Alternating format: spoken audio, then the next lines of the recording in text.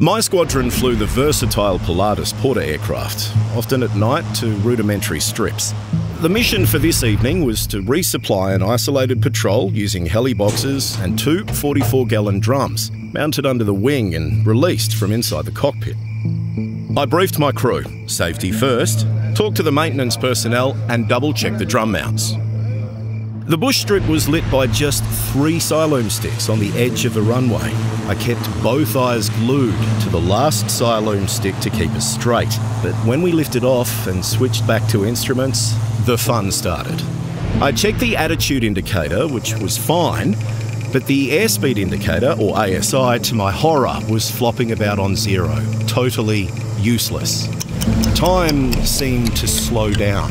The stall warning was blaring away, but I didn't register it as my attention was on the ASI. I set the correct attitude and prayed the engine would keep going.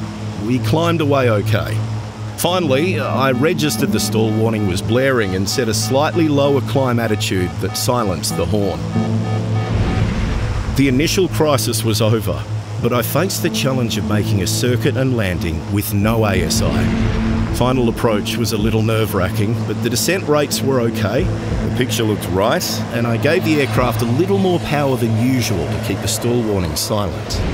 I realised I'd focused so much on ensuring the drums were all right that I'd forgotten to remove the pedo cover. I should have been more diligent in my pre-flight, and should have checked my ASI was working early in the roll.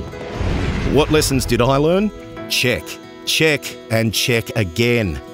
Recognise that we're all only human, so always be prepared for your own mistakes and those of others. Find out more information on pre-flight planning and preparing for all possibilities before takeoff on CASA's Pilot Safety Hub, casa.gov.au/pilots.